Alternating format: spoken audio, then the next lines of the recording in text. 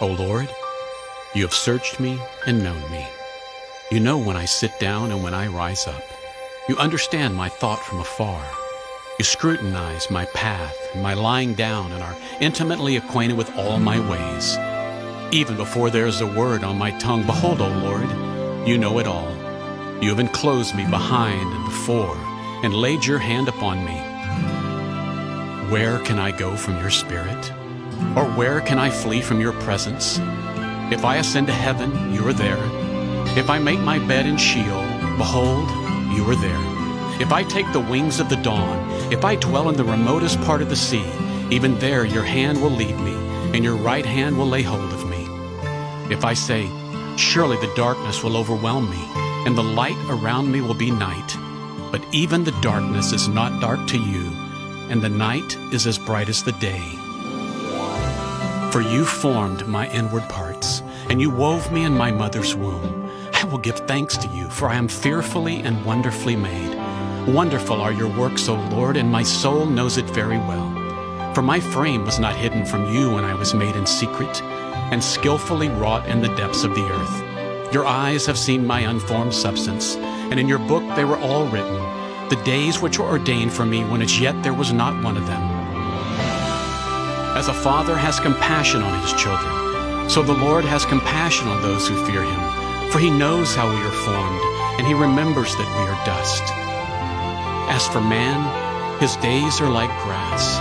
Oh, he flourishes like the flower of the field. But the wind blows over it, and it is gone, and its place remembers it no more. But from everlasting to everlasting, the Lord's love is with those who fear him, and his righteousness with their children's children. See how great a love the Father has lavished on us, that we should be called children of God. He is so rich in kindness and grace that he purchased our freedom with the blood of Jesus and forgave our sins.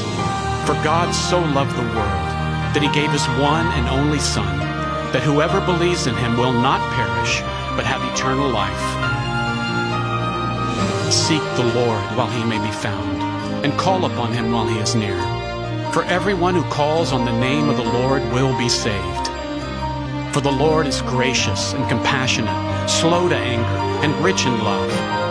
For as high as the heavens are above the earth, so great is his love for those who fear him.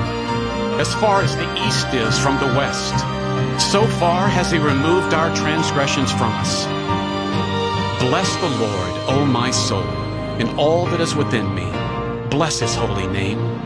Bless the Lord, O my soul, and forget none of his benefits, who pardons all your iniquities, who heals all your diseases, who redeems your life from the pit, and crowns you with loving kindness and compassion, who satisfies your years with good things, so that your youth is renewed like the eagle. Be strong, and let your heart take courage, all you who hope in the Lord. For he will bestow on us a crown of beauty instead of ashes, the oil of joy instead of mourning, and a garment of praise instead of a spirit of despair. We shall be called oaks of righteousness, a planting of the Lord for the display of his splendor. O Lord, our Lord, how majestic is your name in all the earth. Yours, O Lord, is the greatness and the power, and the glory and the victory and the majesty. For all that is in the heavens and in the earth is yours. Yours is the kingdom, O Lord, and you are exalted as head above all. Praise the Lord, all of his works, everywhere in his dominion. Let them praise the name of the Lord, for his name alone is exalted, and his splendor is above the earth and the heavens. Let everything that has breath praise the Lord, for great is the Lord, and most worthy of praise. The Lord is good, and his love endures forever, and his faithfulness continues throughout all generations. Come, let everyone who is called by his name, whom he created for his glory, whom he formed and made, oh, let us bow down and worship, and let us kneel before the Lord, our Maker.